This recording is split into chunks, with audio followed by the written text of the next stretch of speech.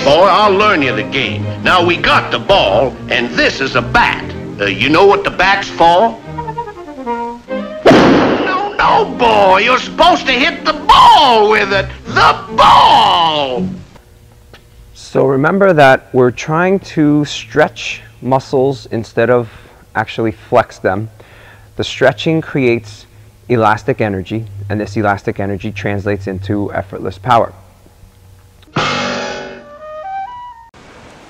But a modern forehand is more of a stretching way of hitting the forehand. So what we get by that is we get the elastic band effect. We stretch the muscle and then we can snap it back. So it snaps back by itself, and we also add power. So the main ways we create these segments in the body are we separate the upper body and the lower body. So that's why there's a lot of open stance forehands, because when we play open stance forehand we can turn the shoulders more than the hips, and so when we do that we create certain torque in the body, a certain stretch, and then we can pull back these muscles that were stretched a little bit, and by that we create power. When we go like this, there's a stretch here, like through the chest muscle, and then we can snap back and pull. We pull like this, and again we create acceleration. Their forearm goes forward and the racket falls behind, so they create a lot of stretch in the forearm, and so the separation is between the forearm and the wrist. And so when we create all these stretches, then we can really accelerate the racket head. Now what do we get by that? We get a lot of power. This boy's more mixed up than a feather in a whirlwind.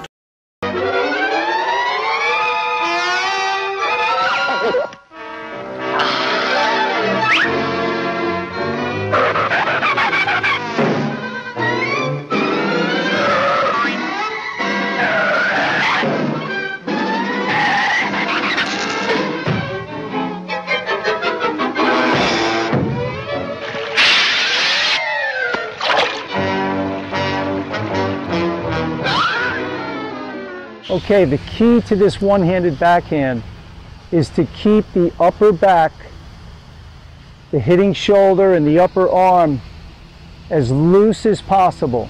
You really want to stretch that out as you pull the racket back. That's going to enable you to generate racket speed with very little effort. It's kind of like pulling that rubber band, you know, you pull, when I stretch it out, it's like I'm pulling that rubber band. See, I'm pulling the rubber band and then I just let it go from there. I don't think this boy's got all his marbles.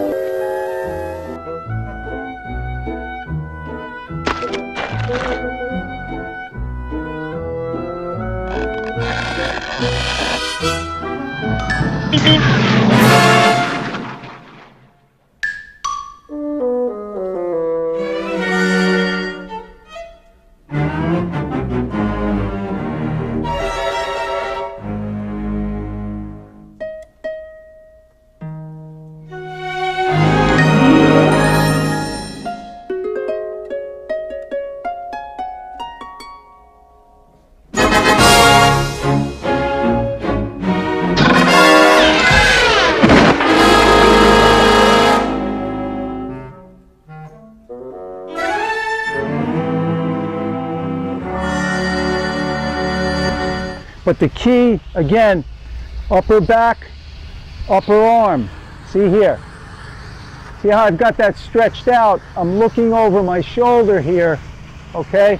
That's stretched out, and that enables me to get the speed with very, very little effort. You look at Federer's backhand. Not a lot of effort there. Great technique. So, pull it back and let it go. That's the key to a successful one-handed backhand.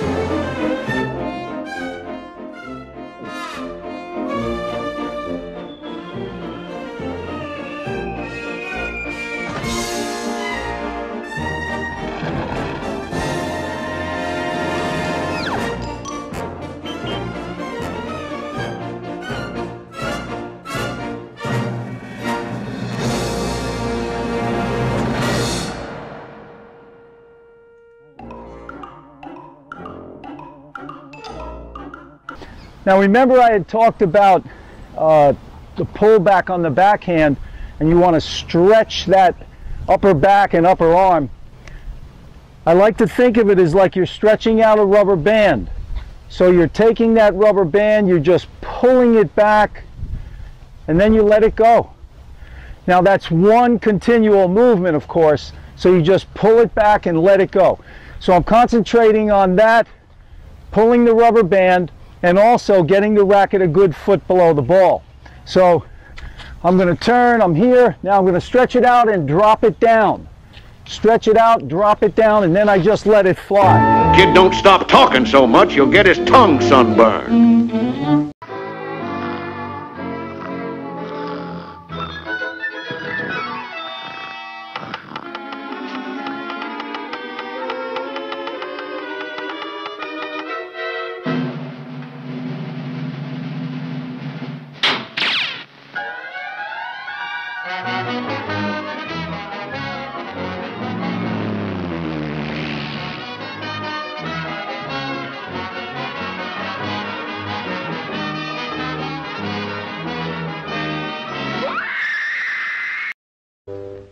There's something going on around here that just don't add up.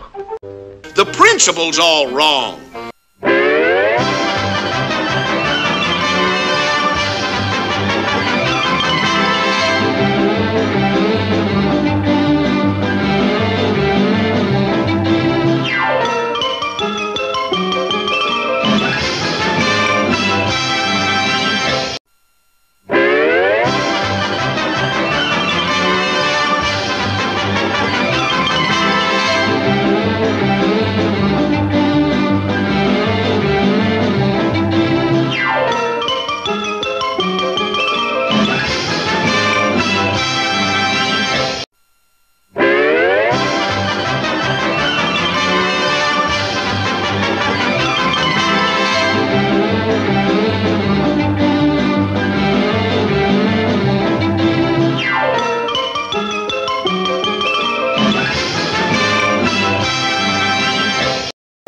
Hey, any of this getting through that little old blue bonnet of yours? Yes. Well, woman, blink your eyes or something.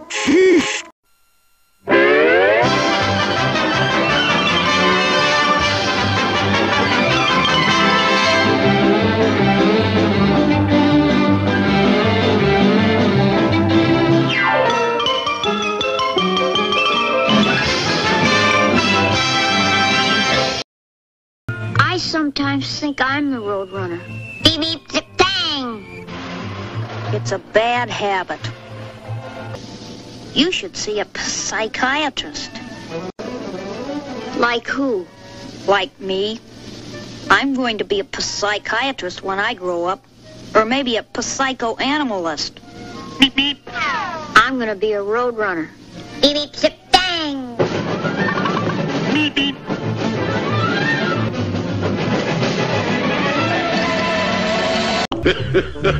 This is gonna cause more confusion than a mouse in a burlesque show.